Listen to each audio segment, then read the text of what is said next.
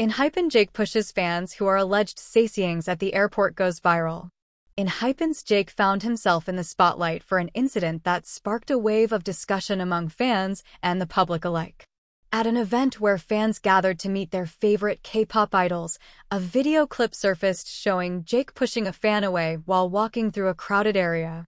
The brief moment quickly went viral, leading to mixed reactions from the ENHYPEN fandom, known as ENHYPENs.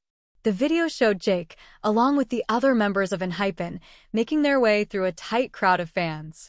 It appeared that the overwhelming excitement from fans led to a chaotic situation where personal space was not being respected.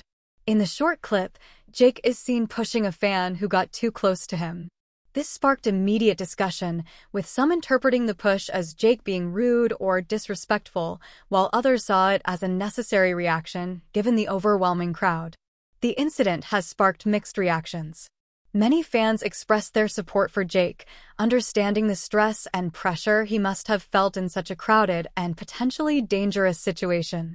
They argued that his actions were a natural response to protect himself and the other members of ENHYPEN from harm. On the other hand, some criticized Jake for using physical force, suggesting that idols should avoid such confrontations, regardless of the situation.